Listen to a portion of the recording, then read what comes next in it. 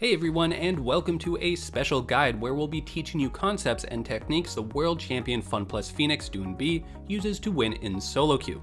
We'll also be putting you to the test with 10 questions to see just how much you know about League of Legends and whether you're as good as a world champion. Make sure to keep track of how many you get right and let us know how you did in the comment section below. Alright, enough hype, let's jump straight into it with doinb playing Lissandra against Pantheon mid. The game starts just like all of our solo queue games with a level 1 invade that goes horribly wrong, with all of them dying, and if this wasn't enough, doinb also uses his flash, which is now on cooldown. Oh yeah, and he has to then use his teleport to get back to lane. So before the game has even started, he's down 3 kills and has no summoner spells. This is exactly why we chose this replay, to show you how even when you're behind with proper decision making, you can come back to victory. So as we get back to lane as Lissandra, there are a couple pieces of information we want to take into consideration. First, since Pantheon got kills and assists, he'll have a bit of an experience lead from them. Second, since we arrived to lane late, it means that minions died when we weren't there, giving Pantheon an even further XP advantage. So this is our first question, and we're going to keep it simple to help you warm up. What is Lissandra's biggest concern right now between levels 1 and 2? Well, since Pantheon has an XP lead, it's that he'll hit level 2 first, unlocking a second ability in the form of his stun. This is why Lissandra is playing so far back and safe, making sure not to get caught by surprise by Pantheon hitting level 2 and then engaging on her. So the wave crashes and Lissandra hits level 2. Now, I want you to pay special attention to the next minion wave. Notice how the enemy Pantheon is not damaging it, only looking to last hit. Isn't this a bit strange? I mean, sure, Lissandra's summoner spells are on cooldown, but so are Pantheon's from the early level 1 fight. Isn't being this pushed up dangerous for Pantheon? He could be ganked by the enemy jungler while having no flash. Wouldn't he want to push the wave to get it to reset, and so that way he would be in a much safer position? Well, let's jump back into the game. Hold on, let's pause it here. There's a certain rule at play with these minions. Look at the minion wave. I want you to tell me, which direction are the minions pushing towards, and what is causing it to push in that direction?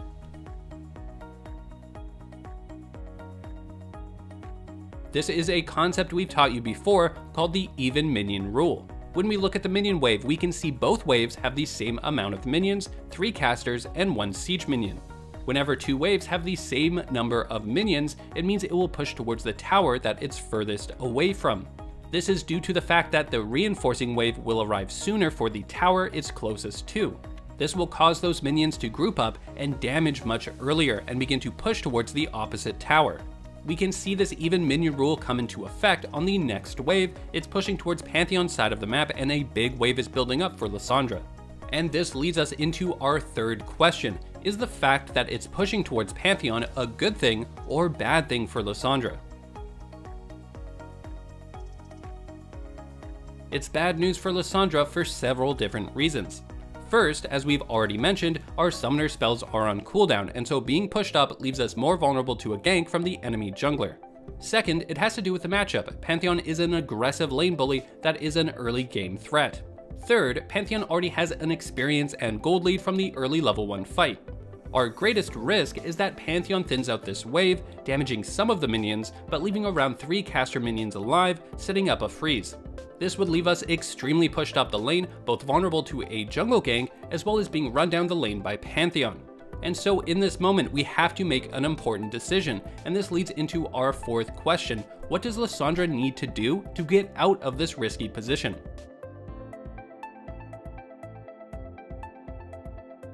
The answer is crash the wave into the tower. Crashing a wave is just another way of saying that she needs to hard push the minions. This way, she gets the wave into the tower before Pantheon can thin it out and set up a freeze.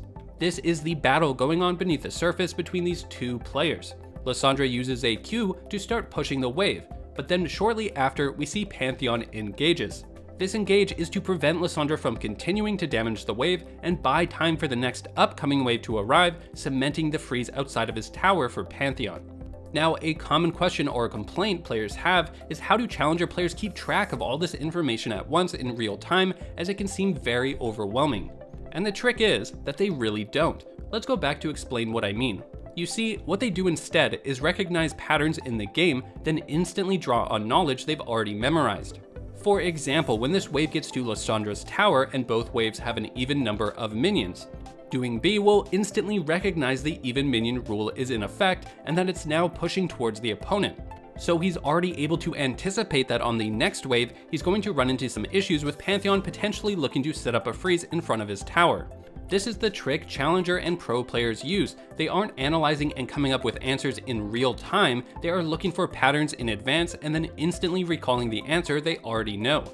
And now look at how much extra time he has to use his brain to focus on other things, since he already knows his game plan for the next 30 seconds. Suddenly, we can watch the minimap a bit more intently, realizing our jungler is nearby.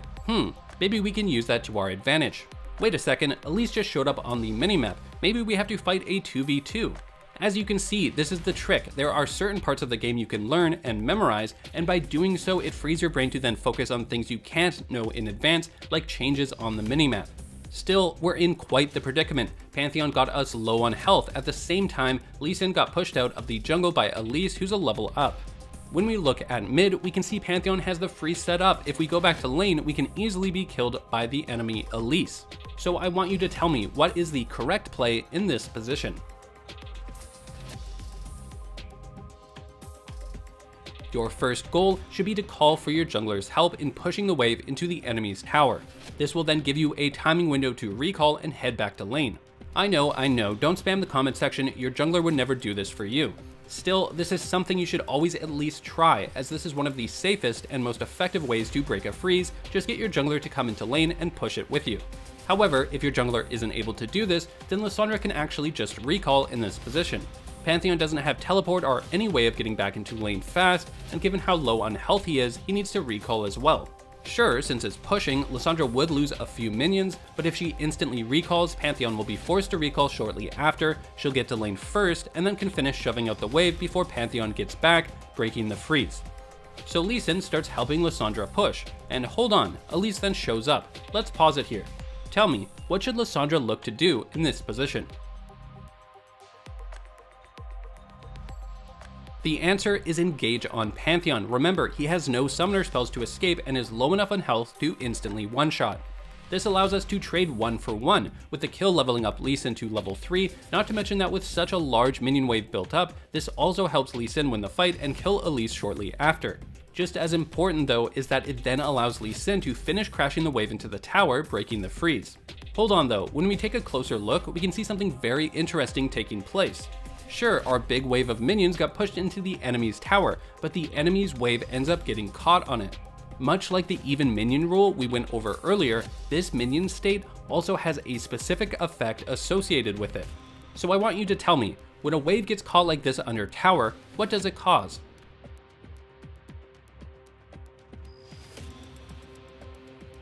It causes a push to the other tower. This is what's referred to as a rebound. The reason it's called a rebound is that we first push a big wave into the enemy's tower. The enemy's reinforcing wave then gets caught on it and causes it to bounce back in our direction.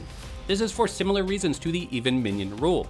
The minions are too close to one side of the map, therefore reinforcing waves will arrive sooner, damaging and gripping up earlier and causing a push in the opposite direction.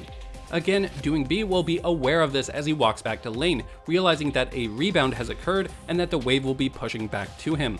This is almost an identical situation that we saw earlier, just reversed. Remember, when we saw Lissandra was the one that was pushed up? Our biggest worry at the time was Pantheon setting up a freeze. Well, in the current position, Lissandra can now thin out the wave and set up a freeze of her own. This is why Pantheon immediately begins auto-attacking the minions and using abilities on them. He needs to prevent the freeze and crash the wave into the tower. Here's the thing though, by Pantheon pushing the wave into the tower, it frees him up to then leave the lane and roam since there are no minions left for him. At the same time, Lissandra is pinned to the tower, having to clear the minions left over. So we should immediately be on red alert. Pantheon can roam during this moment.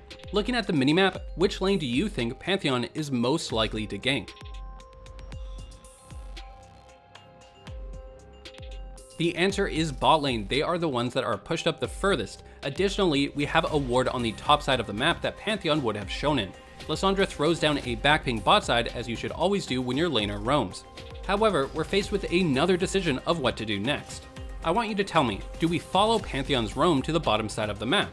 or do we instead just stay and push the wave mid?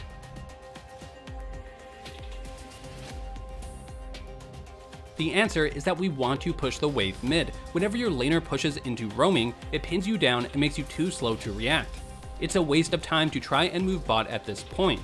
Instead, our priority is to push the wave mid. This way, Pantheon gets punished for his roam by losing minions to his tower. Additionally, we can take turret plates, helping make up for any kills he could have gotten bot lane.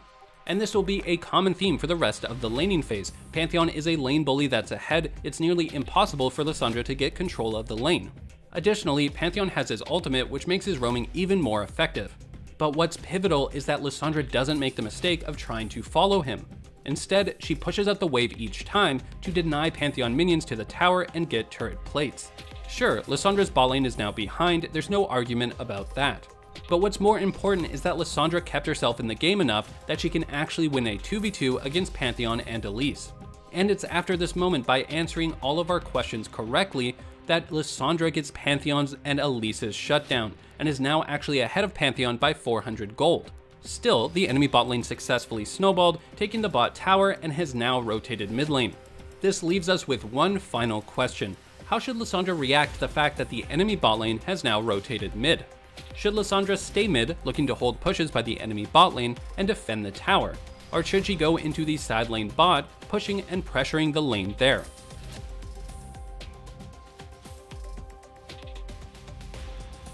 You almost always want to swap with your bot lane when their tower falls.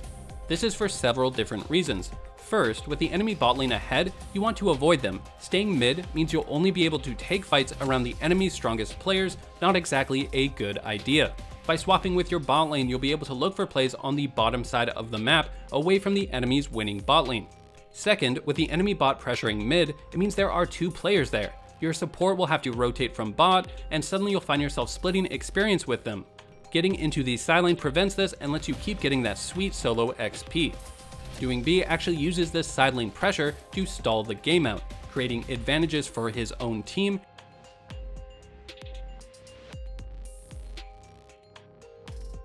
and eventually netting them the victory. If you enjoyed this guide, you should consider joining us at skillcapped.com. We release some crazy guides on our website which are exclusive to our subscribers. With over 100 courses which target the biggest things that stop you from climbing, with over 800 individual guides, we're sure you'll improve. You can even input your rank before signing up to see where we think you'll climb to. If you do not hit that rank while actively using skillcapped, you'll be eligible for a refund. So there's literally no risk. And be sure to let us know how many questions you got right in the comments below, along with which you felt were the most difficult. Thanks for watching, and we'll see you in the next video.